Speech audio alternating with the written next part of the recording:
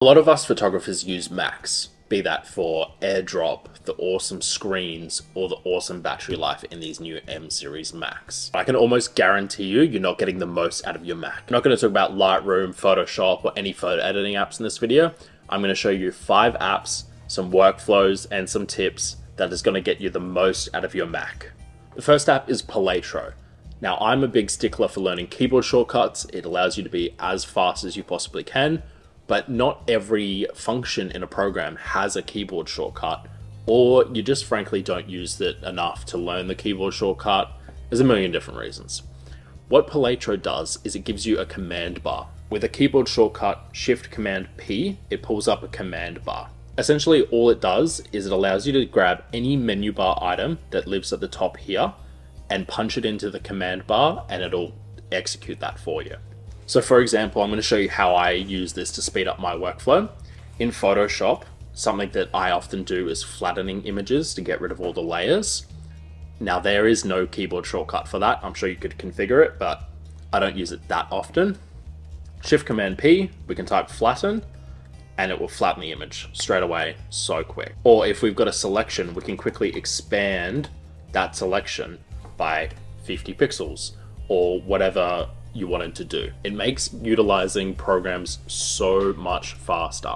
Paletro is a paid app. It is $6, I think, or maybe $7. I'll put the price on the screen. In my opinion, it's absolutely worth the price because it speeds up your workflow massively. We've all been there before where you get a logo from the internet, or you download a photo, or you get given a photo and it's super low resolution. So this next app, Upscayl, is an AI image upscaler. Free and open source, no charge, works super awesome. So it's got this super clean interface. Essentially all you do is you drag your photo in, pops up on the screen, you choose your model. So there is a bunch of different models here. Any of the general photo ones work great. It depends image to image what one is going to work best, so have a play around. But essentially you select your model, you select your output folder, which I'll just do the desktop, and upscale. It takes a little bit, not very long at all, like 30 seconds, and you've got a beautifully upscaled image that's ready for sharing. So once you've upscaled your photo, you get a comparison where you can slide back and forth to see what it's done. So you can see what it's done, and it's already saved to your output destination. Super handy, works great. There's a bunch more advanced settings, which honestly you don't even have to touch. It's an awesome, awesome thing to have in your toolkit. Now next, I'm going to get into a quick tip. If you're constantly importing photos from, SD cards, CF Express cards, whatever your cards are, you can make it so that when you plug in a SD card, whatever, or your camera directly into the computer, it will automatically open a program for you. So I have it set so that I can automatically open Lightroom the second an SD card's installed. That way I can get straight to importing photos. So the way we do that is with a pre-installed app called Image Capture. So if you open Image Capture, it's not going to show much. So once we import an SD card, it will obviously show all the photos here. I wouldn't use this program to import your photos, but what we can do is we can press these 3 dots up here and press connecting this camera opens. I have it set to Lightroom Classic. You could set it to anything. If you're a video shooter, you could set it to Final Cut, or you could set it to open a certain folder. So much power here. So if I set it to Lightroom here, so I've set it to Lightroom. Now I'm going to eject this card. I'm ejecting the card and I'm going to plug it back into the computer and see what happens. So we plug it back into the computer. Let it recognize. Second it recognizes, Lightroom straight open. I can get straight to the import menu. How good is that? That's just such a time saver. It's such a small thing, but it's so useful. I think I should quickly mention as well, the app doesn't have to be open for it to work. So SD card goes in and Lightroom opens. Now, speaking of automating your Mac, let's talk about another pre-installed Mac app, Shortcuts. Now, Shortcuts, if you haven't heard of it before, essentially is kind of like a baby programming language where you can add little blocks to complete tasks. You may use like things on the iPhone to download Instagram videos and that sort of thing. but it's also available for the Mac. Now, I have a few shortcuts here that are really handy in my opinion. I'm going to show you those ones, but let this spark some sort of ideas for you so that you can make your own. And I'd love to hear what you do with shortcuts down below, because I feel like this is so underutilized on the Mac. So for example, I have a shortcut called resize to megapixels. So if I select any image on my computer and I go F1, it pops up with a little dialog, how many megapixels do I want? So if I want to reduce this to 12 megapixels, I'll type 12 megapixels. Pops up with the same dialog of where I want to save it back to the desktop, and boom, I have a 12 megapixel, sorry, image straight away. Super quick. If you're trying to get around like upload restrictions on a website, that is super handy. Like, you just reduce this file size super quick. So another one I have is called airdrop and label. Often when I'm doing an event or something and I need to airdrop photos consistently or send photos out consistently, I will export lower resolution versions to my desktop, like about 24 megapixels to my desktop to quickly send off. And then I will export higher quality ones later just to get the images out. So using this shortcut, I can select any image I want and do my keyboard shortcut, which is Shift Option Command A, but you can set it to whatever you want. And I can airdrop it straight away. And once it airdrops, I have it to label the photos so that I know that I've already airdropped them, which is super handy because once I press done, it labels them purple, so I know that I've sent those. Now you could customize that. You can make it so you airdrop it and it deletes it.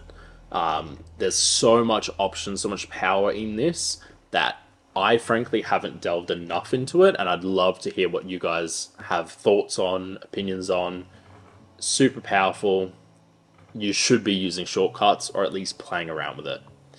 Now, if you want these two shortcuts, I've got a download link in the description, so you can go there, download these, try it out for yourself. You can customize them just so that you don't have to manually make them yourself. So the next app is going to help you protect your Mac long term, and it's not one of those stupid clean Mac X bull. It's Dente, which is a battery management app that allows you to make sure that you're getting the most out of your battery long term. Essentially what Dente does is it limits your battery charging to 80% until you need that extra 20%. So if you're going out for the day or something, you need that extra 20%, you can tell the program, hey, charge up to 100 today. Now the reason we do this, because if you know anything about lithium ion batteries, when you charge and live within that 0 to 80% range, you're gonna get the most out of your battery long term. Dente has a free option and a paid option. I highly recommend the paid option because it's so worth it long term. Essentially what it does is it limits that charging, but it has a bunch of other features. So it's got other features such as sail mode, which allows it to use the battery a little and then charge the battery up a little bit. Just is all smart features to make sure that you're getting the most out of your Mac battery. And it's also got this feature called Power Flow, which allows you to show how much battery your laptop is using at any given time and how much battery is flowing into the laptop. So this is super handy because sometimes you're using a really low speed charger, and this will show you that you're actually draining faster than you're charging, or you're barely charging at all, or you're well over your threshold, so you will be charging quite quick. Awesome, awesome little app. I think it's well worth the money because you want to protect that battery as long as you can. Battery replacements is possible, but is a pain in the butt. Protect your battery. I want to get into some more general purpose applications that's just going to make using your Mac a little bit faster. Doesn't necessarily relate to photography per se, but it just makes using your Mac way more enjoyable. So the first one is Raycast. Now Raycast is a replacement for Spotlight Search on the Mac. It's essentially Spotlight Search beefed up. So we can do anything that Spotlight Search would normally do, you know, open up an application, search files, search the internet, hello, whatever you want to do. Whatever you normally use Spotlight for, you can do in here. Now where this gets really powerful is some of the extensions you can use. I'm going to show you some of my favorites that really help with the workflow. So first one is Caffeinate. So this stops your Mac from falling asleep. So I can caffeinate for 2 hours and now my Mac will not go to sleep for 2 hours. It will stay on regardless of if I'm touching the computer, whatever. That's awesome. I can also check the status of Caffeinate.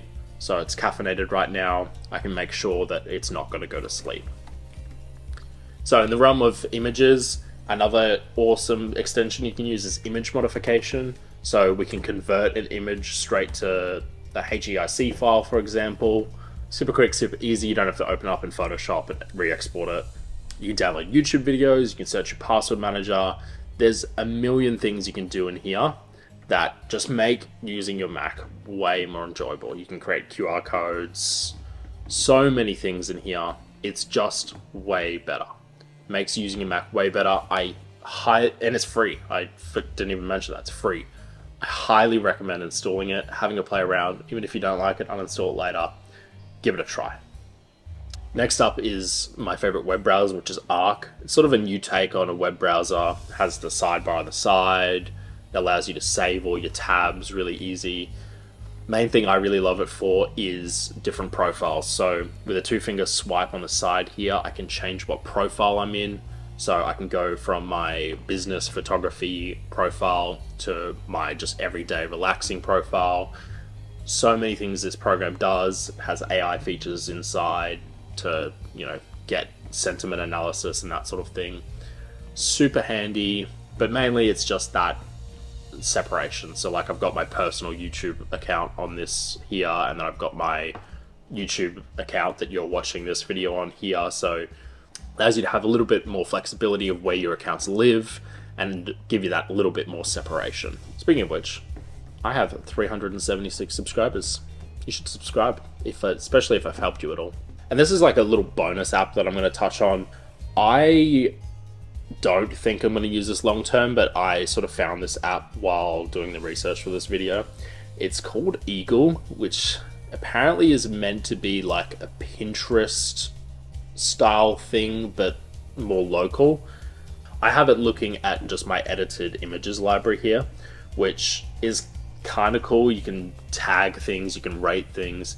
The only real fun thing I found in this program that is you can search by color, which is really cool. So you can punch in a color and all your photos with that color shows up. So like that's all my blue photos, or if I go all my green photos.